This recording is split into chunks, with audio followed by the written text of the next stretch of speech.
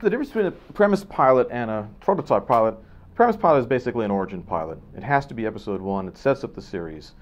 Normally it's got backstory without which the series wouldn't even be able to start. This is how Spider-Man gets bitten by the spider and gets his powers.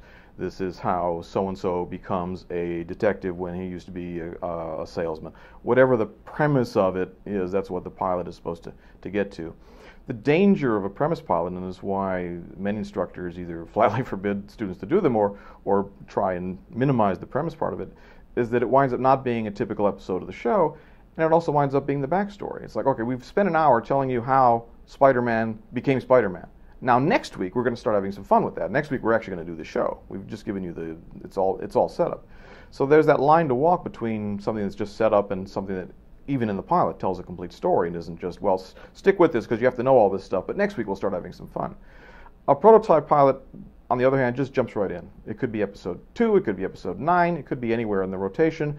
It doesn't matter. We're just jumping right in, and this is the series, and this is how it goes. If we need to explain stuff about how these people got to be where they are, we'll do it on the run. We'll do it as we go. We'll parcel it out over the course of an episode or even the course of a season, or we may not even tell you any of it. You may not have to know it.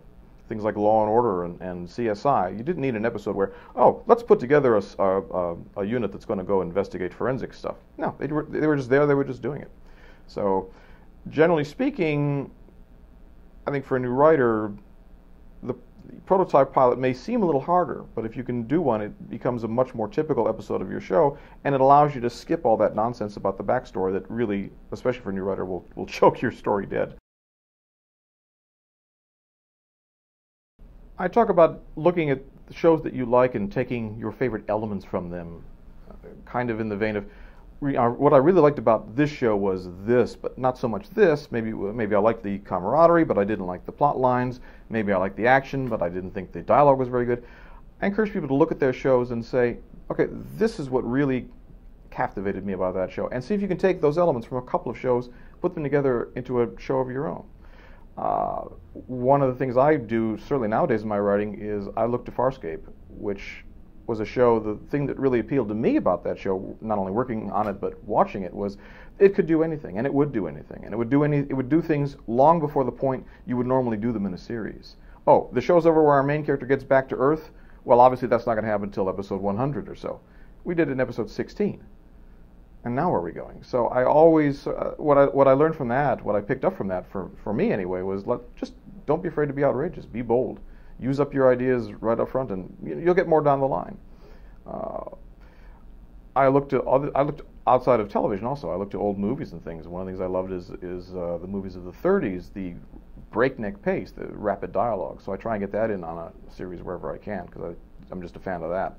So the sort of Nick and Nora banter that's become a paradigm for so many TV shows, it goes back to the 30s, and so I steal from all over the place.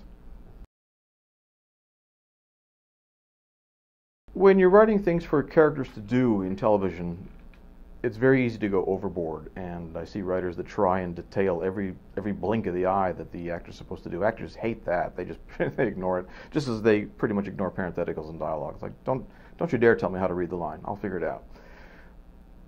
I do encourage, though, writers think about not specifically how the actors are doing every last moment, but what they are doing.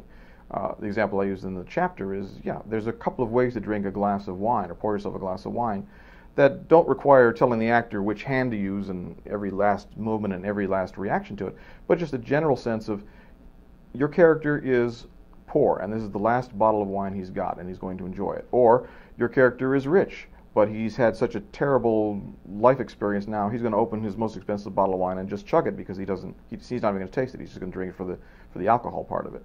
So you can do things like that illustrate character, and actors, in my experience, like that sort of thing because it gives them something to play. They'll play it in any of 90 different ways because that's what an actor does. An actor brings it to it. But at least you've given them the framework. You've given them a place to start from.